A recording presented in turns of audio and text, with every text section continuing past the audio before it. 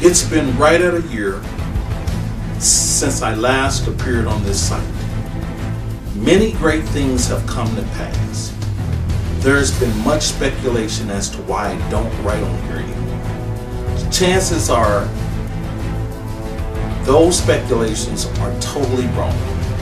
I've been asked by my good friend, Coach Barry Stevenson, to give a pep talk to the coaches of the DFW. So here it goes. Are you scared? Are you determined? Are you prepared?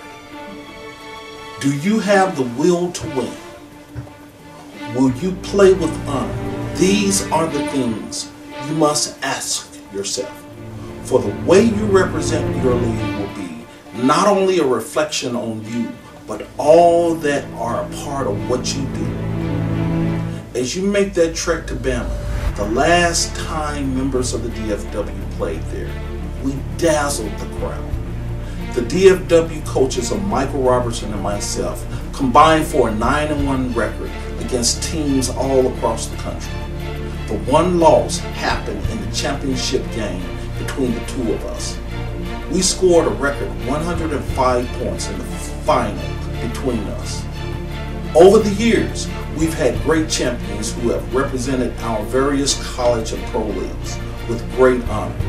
While many would not acknowledge what we do in the game, trust me, not many want to play us. We are the coaches that many use as a standard. It's not always about how strong you are. It's not always about if I can throw 50-yard passes on a rope. It's not about simply play selection. What makes us the best is our ability to combine all those attributes as well as the intangibles.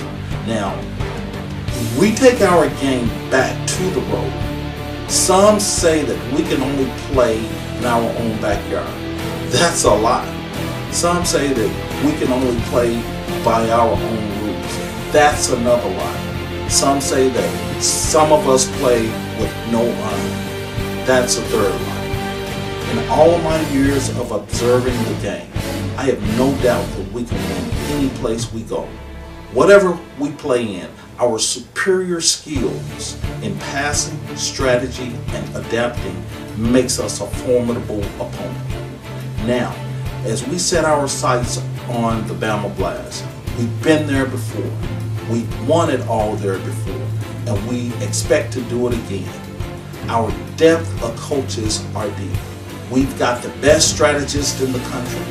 We've got the best passers in the land. We can adapt to any environment. Most of these tournaments will be played on a slower pace style than what we are accustomed to.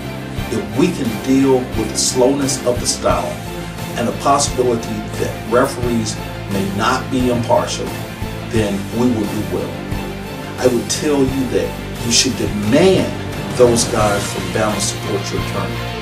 If they want you to come there, you should expect them to come here. We expected it years ago and it never happened. So you go there and make an impact on the field. Be the best that I know you guys will be.